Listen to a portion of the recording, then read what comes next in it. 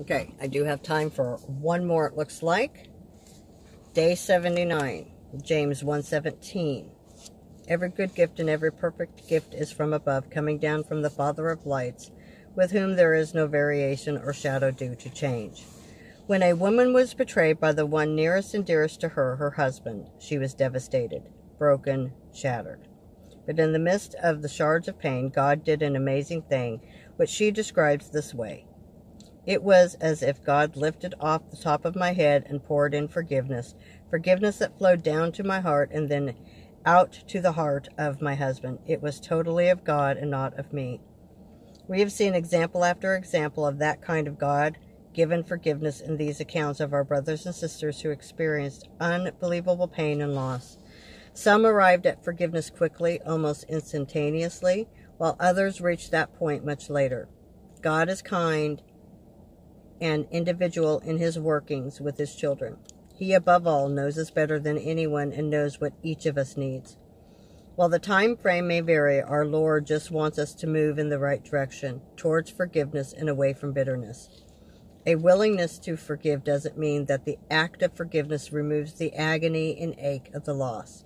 To love deeply means to grieve deeply. Nikati Adian's wife tells it as it is. I suffer a lot. I'm going to suffer until the day I die.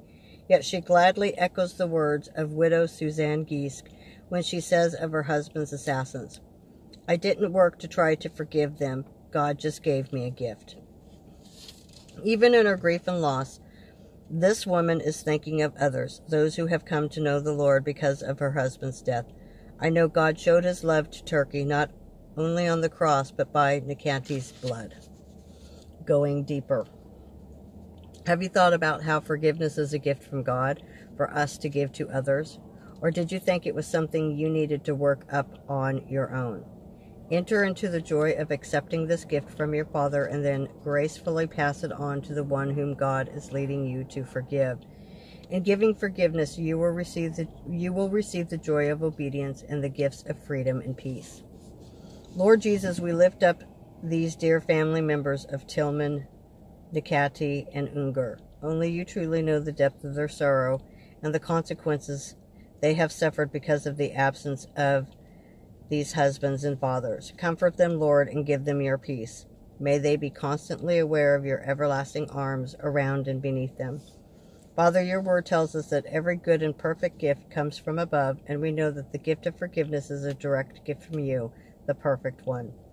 Thank you for how you shine every time forgiveness is offered, and we give you the glory for doing in us what we cannot do on our own. Help us to be open to every gift from you, but especially help us never to forgo the vital gift of forgiving others. Thank you that in giving forgiveness we gain freedom. We love you, Lord. Amen. All right, so that will do it for day 79, and I will see you in the next video. God bless.